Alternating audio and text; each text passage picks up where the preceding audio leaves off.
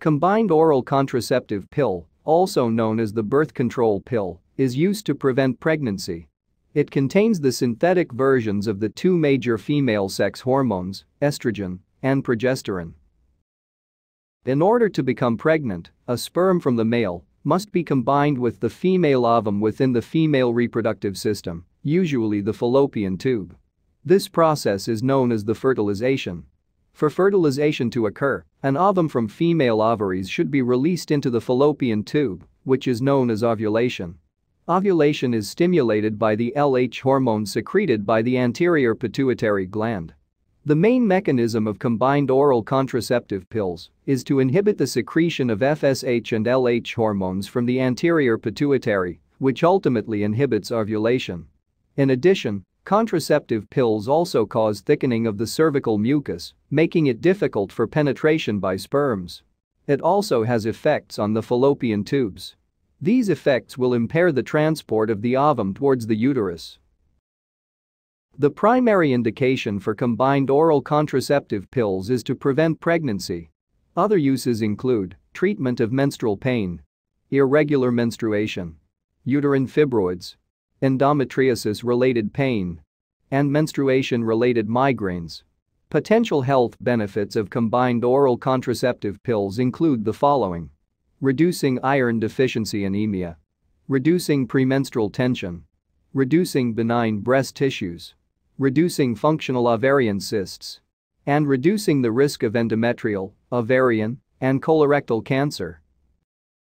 These pills can be either monophasic, which contains the same dose of both estrogen and progesterone in active pills, or multiphasic, which contains varying doses of both, or either component in the active pills.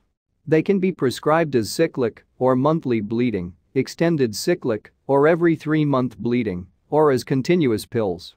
Cyclic formulations have active hormone pills for 21 to 24 days, followed by 7 to 4 days of hormone-free pills. Extended cyclic formulations contain active hormone pills for 3 months, followed by a placebo week. Continuous formulation contains active hormone pills for 1 year. This method functionally stops all menstrual bleeding.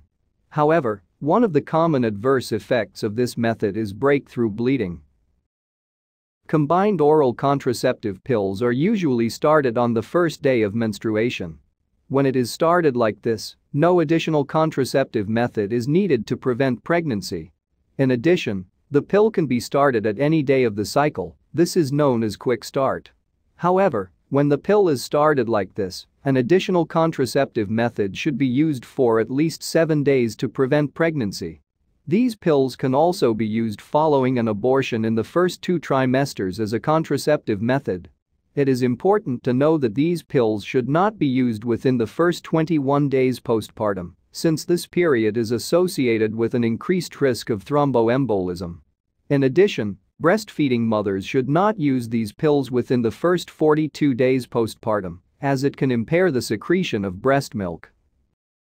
Some common adverse effects of combined oral contraceptive pills include the following: nausea and vomiting, acne, weight gain, risk of thromboembolism, and hypertension.